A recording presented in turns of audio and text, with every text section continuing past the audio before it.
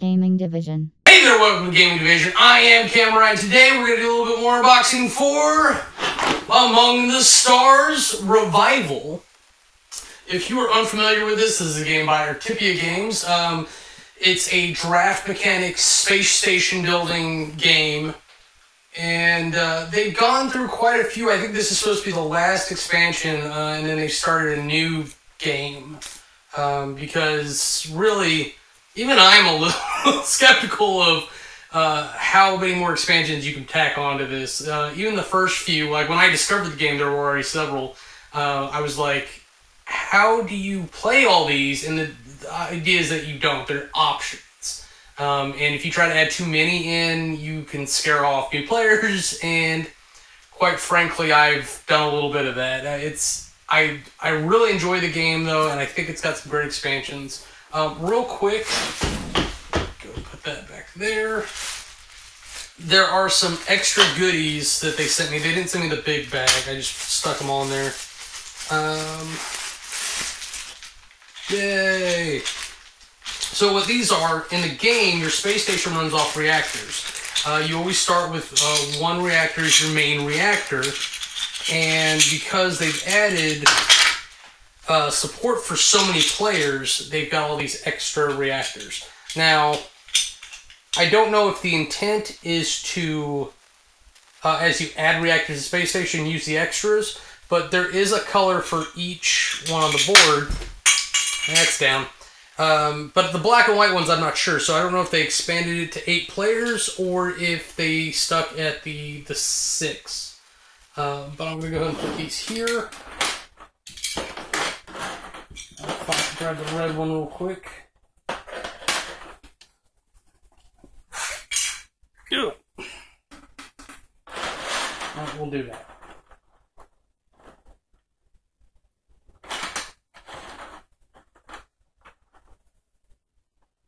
That's what the reactors look like in all their glory. They also sent these little pieces, and I think these are supposed to be track markers. Yeah, because they fit on top of each other. So there's really, so yeah, they definitely have 8-player support now. So that's definitely looks like it's a thing. So let's go ahead and put these here as well. Real quick, that's what the reactor looks like if you wanted a closer view. Go ahead and put it on that camera as well. And the player marker miniature. It's not easy model to represent. For whatever reason, they also sent a bunch of these tokens for the different rooms. I can't remember if it's a mechanic that the tokens were misprinted for, or if it's a reprint of the old tokens for the ambassador stuff. Because I think there were some issues with like how they were balanced. Because like on these, they're two-sided. Let me go ahead and just pull one out. So I can show you what I'm talking about. On that side, it represents military, and there we go, represents military, and on this side, it represents business, and there's got to be an even number of those for each of the different combinations, and there's 5 different colors, so if I'm doing my math, there should be 125. That doesn't seem right, because that's, maybe we're not counting duplicates. Yeah, so you take out duplicates. What's 5 choose 5? It's been a while since I've had to do any mathematics like that. Let's just be honest. They also sent these little black spaceships, and I cannot remember what they are for, but that shows you how small they are. We'll go ahead and put one there. That's the top. You can see the 2 fins there. That's what they look like. I don't know. I think those are supposed to be the ambassador shuttles, but I don't know. My impression was that all the plastic stuff was to represent things that already existed, but they wanted to give someone a little bit extra for supporting them this far out. So go ahead and grab your knife or trusted scissors, and let's get this plastic unwrapped. Always cut away from you. And be gentle and not forceful so you don't cut your box. Or components inside if it happens to be one of those types of boxes. Let's get rid of that plastic. It's like Christmas every episode that we do one of these. Alright, so we'll go ahead and put the knife down. Oh, the box is a little banged up. That's my fault, I'm sure. But we're going to get that slide. We're going to get that slide. New box smell. That doesn't look like it could be me. I mean, that's... Maybe if I put some pressure there, but it looks like it's bowed out. So let's see what's in here to see if anything might have done that. Of course, we get a cool little rule book. They're really good about keeping it short. And...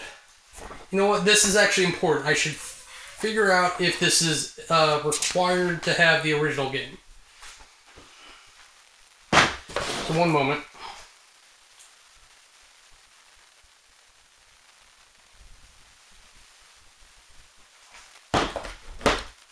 Clarification. This can be played standalone, but you can also add it to the original game. So this rulebook, being as thick as it is actually the original rulebook plus some expansion notes. And if you look at this, they really wasted some paper. It's really spaced out. The text is a decent reading size, so you're not killing your eyes. Like, they put the extra paper in to help you as the consumer. And I'm all for digital, but as far as rule books go, I really kind of respect that. I now have a second one of these boards. And I will note real quick, because I don't know if I have in a previous video, the board snakes, which I find irritating, but it makes sense because the idea is that you're traveling up the path, and if you have to pick your thing up and place it on the next row, it's irritating. But as you're trying to increase your numbers, you're constantly questioning yourself. So let's go ahead and put that there. And this is a card game, so we're going to have some cards here to look at. I am a fan that they give you extra baggies. I'm not sure why they do that, but they do. So we've got two little stacks of cards here. We've got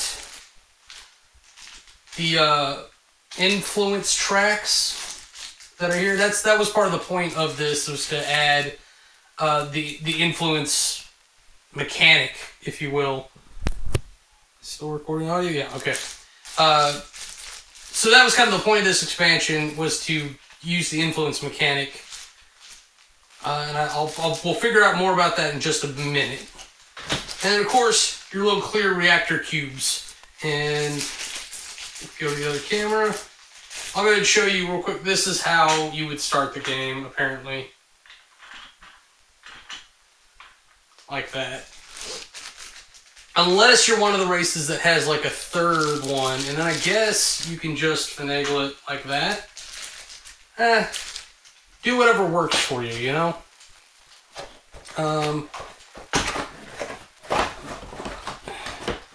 This is one of those boxes that has a cute little insert in it that I find irritating. You could have made the box this big.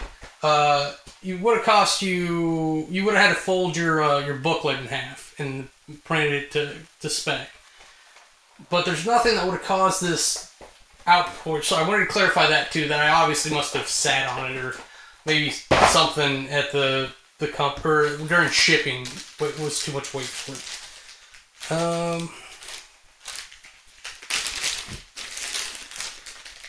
So out of the token bag that they gave us here, here's the little black things.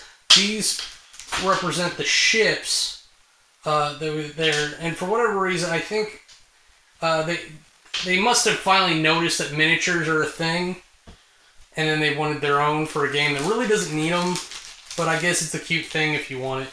And then, of course, there are 5s and 1 currency notes in there. Let's break this out real quick. Now, what is confusing is there's only 6 of these influence tracks, so I'm not sure what the intent was with that. And then, if I remember correctly, the original colors were blue, yellow, red, and green, and then they added purple and orange. So they've left off, unless this is Oh, no, these are not for individual players. These are for people building under the different resources. That's why there's only 5 colors and then a white one for that's the business, military, recreation, and what is this one? Discard a card to build a power reactor to gain money. And there's only a set amount of those, of spaces on each of those influence tracks. Now, if we look at the little hex tokens that came in the bag as well, so we have the black piece, which is, and the white piece, which are the 7th and 8th players. You can tell that that's what they're intended for because they have the 50+ markers on the back side. So these definitely go with the board. We have this little black and white flippity coin, which I'm not sure why. If we go to the other camera, in the original game you had something like this, but it was a little token to tell you where things were, and you flipped it over and it would actually have the individual arrows. Maybe they realized all you need is a marker. Like you could do this with a cube as you go through the 4 stages of the game. So maybe that's what that's for. I'm not entirely sure. Now, for these little hex pieces that apparently go on the influence track, there are, it looks like, I could be wrong, one of these for each of the races. And they've got little cool pictures on there that kind of represent them. But I can't piece together right off the bat how they go on there. So let's go ahead and put these here, and we'll go ahead and throw some down. But just for the record, like, this is how I'm seeing the intent.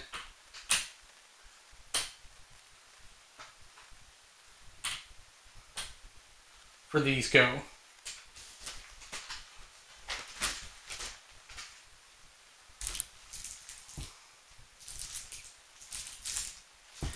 Alright, this is a card game, so where would we be without the cards? Now, it is, I guess, not important to know, but worthy of note, that these cards are ugly little square cards. And I say ugly little square cards in the most loving way possible, because I actually don't mind this. I hate tiny cards, let me say that. But the fact that these are square, they're about double the width of the Ticket to Ride original cards or the Super Dungeon like Explore cards.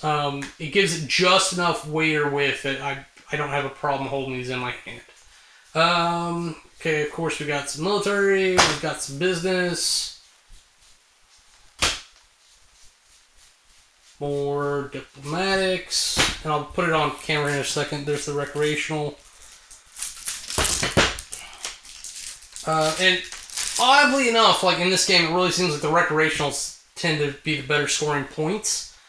So we've got rec, we've got administration. Okay, so here's the new ones. Oh, these match the pictures that are on the tokens, the hex tokens that we had. Okay, and then there's the reactors. Main reactors, power reactors. Oh, it's standalone for 2 players. So that's why you have the black and white tokens. And then it only comes with 2 main reactors in the box. Because all the plastic stuff we saw came separately. I don't think they're going to be released for individual consumption or purchase. Sure. I think it's going to go a different way with it. But they are the black and white reactors. Let me get these here. And we'll just start covering up this board. But I definitely want to show this off, because a black reactor, that looks really cool. And then the white reactor, which is pretty much what I was expecting. I don't know, if you'd asked me what a black reactor looked like, I wouldn't have guessed the other one, but this is the white one. Real quick, here's some of the art.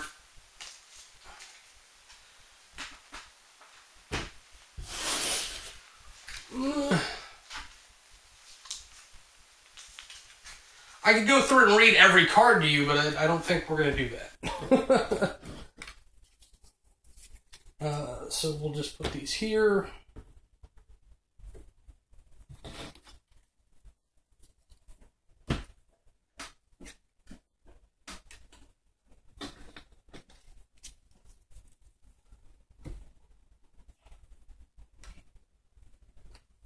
These are the new ones. Now, I don't know if these are supposed to be diplomats or what, but they're obviously like some kind of personnel in charge of that. And they've got two sides to them. Okay, I thought one side was just a backing, the other side was not. But there are a couple of these that don't have anything on the one side. So let's split those off real quick. Oh, okay, all of them except for the Garnathek Nock and the Minoran are one-sided. And these are dependent on how many people are playing. So in the 2-player version, they've got one set of rules, and the 3-player, they've got the other. So, like, for example, the Minoran, at the beginning of your next turn, discard a card from the available ones, then look at the discard pile, take a card from it, and put it in its place. I don't like stuff... Oh, well, the discard pile makes sense, never mind.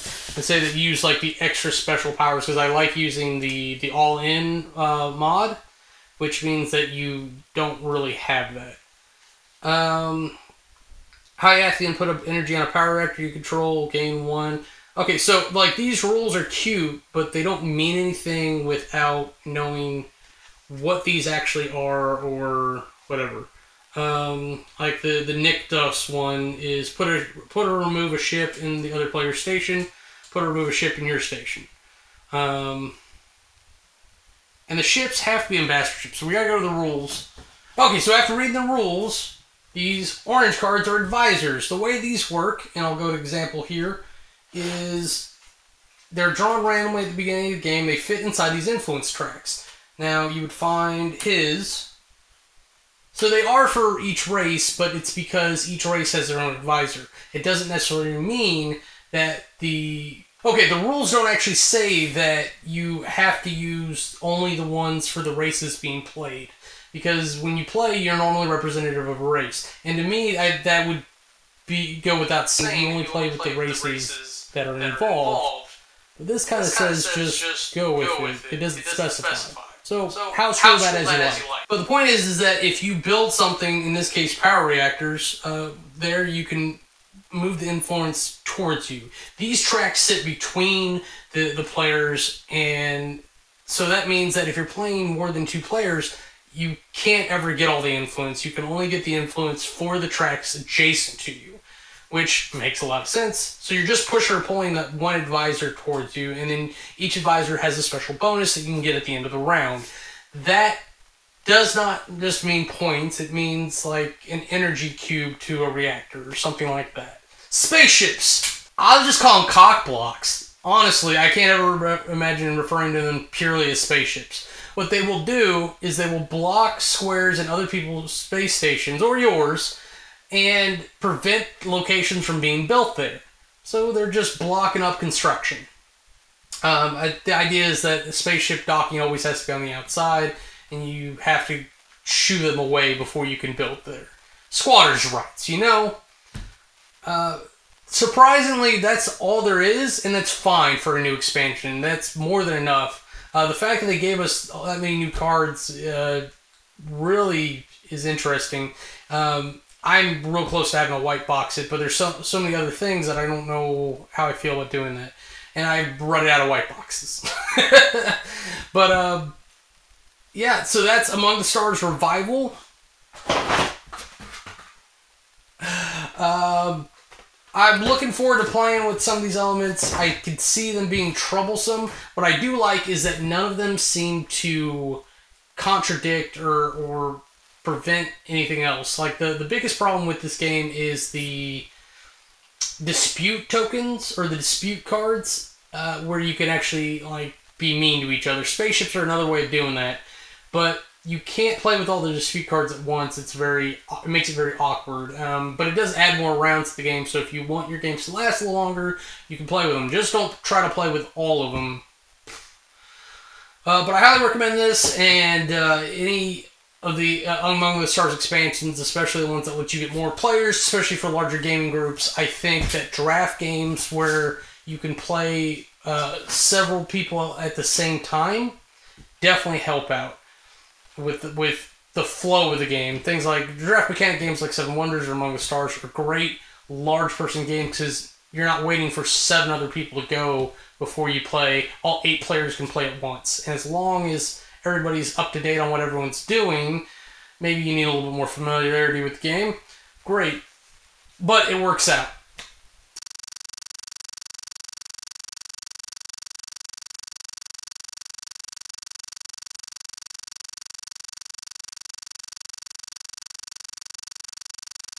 But until you see me next time, this has been an unboxing for Among the Stars Revival. I am Cameron, and that's game over. If you want to see anything else we're up to, go ahead and click the annotations and they'll take you to our other channels. Thanks for watching.